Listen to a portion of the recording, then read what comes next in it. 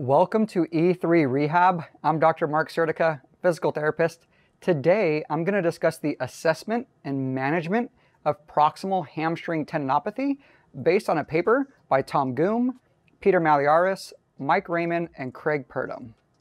The hamstrings consist of the semimembranosus, semitendinosus, and biceps femoris long head that all originate on the ischial tuberosity of the pelvis, also referred to as your sit bone, and insert on the lower limb at the tibia and fibula.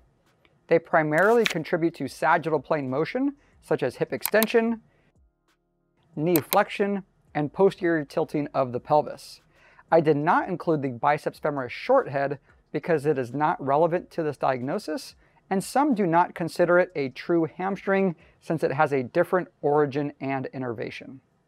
Proximal hamstring tendinopathy is seen in various athletic populations, such as runners, sprinters, hurdlers, football players, etc.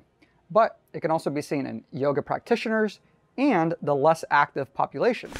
The authors suggest that the characteristics of proximal hamstring tendinopathy include deep, localized pain in the region of the ischial tuberosity that often worsens during or after running, lunging, squatting, and sitting. It's a non-traumatic diagnosis, so it has a gradual onset. Although tendinitis and tendinosis were previously used to describe tendon issues, the preferred terminology is now tendinopathy, so the focus isn't on inflammation or degeneration, but the balance between load and capacity. Load can be considered as the stress imposed by various physical factors, such as running, lunging, and even sitting.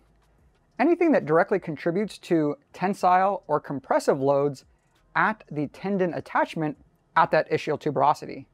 Capacity is your ability to tolerate those loads. Therefore, proximal hamstring tendinopathy is thought of as a condition that arises when these various loads exceed your capacity to tolerate them. However, lack of sleep, stress, smoking, and just your general health might also influence the balance of the scale. Almost to the exercises, but it's extremely important to understand the nature of these symptoms. Rehab for tendinopathies is rarely pain-free. There are 3 criteria that you generally want to meet. 1, is your pain tolerable during exercise? Tolerable is subjective, but somewhere around a 3 out of 10 pain or less is probably a good starting point. 2, do your symptoms worsen the same day after exercise and affect your ability to work, study, sleep, etc.? Oftentimes with tendinopathies, some movements might actually make you feel a little bit better, but if too much is done, it can actually exacerbate your symptoms. 3, and maybe most importantly, what are your symptoms like 24 hours later? Once again, if you have a flare-up, it might just be an indication that you did a little bit too much. It's not usually a cause for concern. It doesn't necessarily mean that you damaged anything. It just means that things are sensitive and you probably need to scale back the next time around. The authors propose 3 exercises that can be used to monitor symptoms depending on your irritability. From easiest to hardest, the single leg bent knee bridge, the long lever bridge, and single leg deadlift. These can be modified as needed for you.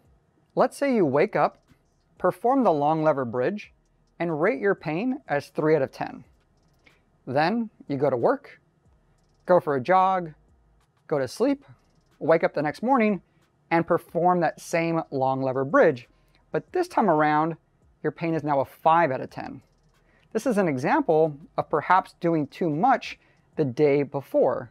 So moving forward, you might have to modify your jogging distance, intensity, or something else that day that perhaps aggravated your symptoms. Last section before the exercises, and arguably the most important. If you're constantly pushing your loads too high and provoking your symptoms on a daily basis, all of the exercises in the world might not help. So you need to determine your aggravating factors and modify them. For example, is it sitting for 8 hours? Maybe you need to introduce a 5-minute standing break every hour? Is it cycling for 2 hours? Maybe you need to cycle for 1 hour and then supplement that other hour with swimming. Is it certain exercises in the gym? Is it certain yoga poses? Is it a certain distance or intensity while running? Whatever it is, you're going to have to figure that out and modify to meet your needs. You have to find the right balance. These are just random examples, but making some short-term sacrifices or changes can really pay off in the long term. And since the most provocative positions are when the hamstrings are in their most lengthened positions, hamstring stretches are often discouraged because they place a high amount of compressive and tensile load, which we're trying to minimize early on. And so the exercises also are going to be ordered from least provocative to most provocative. Stage 1, isometric hamstring load at 20 to 30 degrees of hip flexion or less. Options include isometric leg curl, bridge holds with hip in neutral, trunk extension, straight leg pull down, and isometric long lever bridging. You can progress these by going from 2 limbs to 1 limb or adding more resistance or effort. I'd recommend picking 1 or 2 exercises to be performed for 3 to 5 sets of 15 to 45 seconds, 1 to 3 times per day. You want these exercises to be challenging but tolerable with roughly a 2-minute rest between sets. Stage 2, isotonic hamstring load with minimal hip flexion. Options include a single leg bridge. You can go from no weights to weights, or double limb to single limb. A double limb hamstring slider, eccentrically. Isotonically.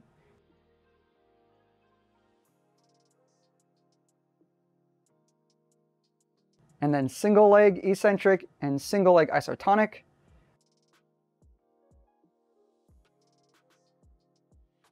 A prone leg curl. A Nordic hamstring curl. Pick 1 to 2 exercises to be performed every other day for 3 to 4 sets of 8 to 15 repetitions.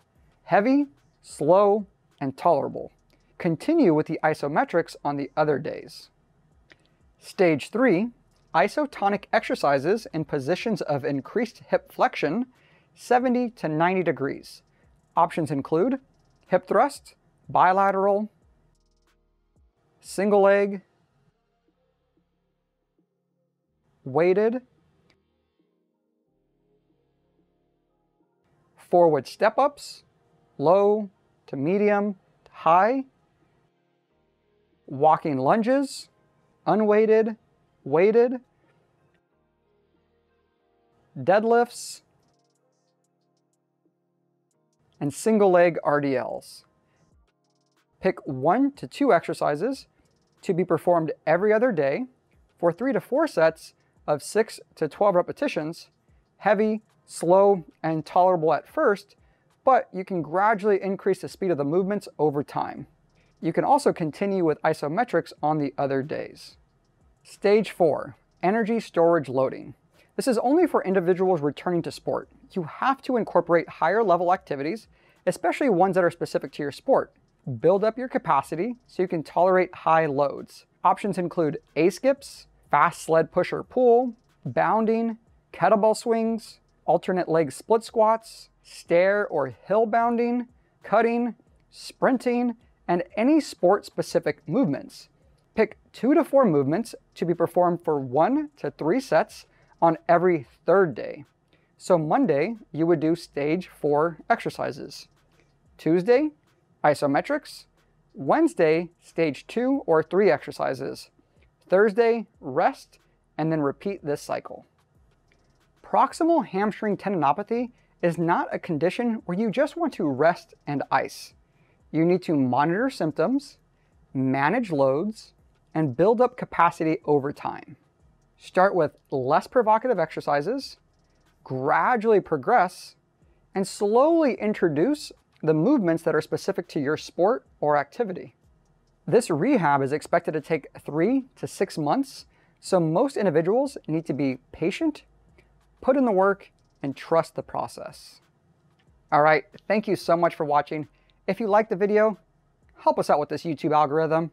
Tap that like button, subscribe, hit that notification bell, and make sure you comment down below. I'm also going to link that paper in the description, and it's open access. Peace.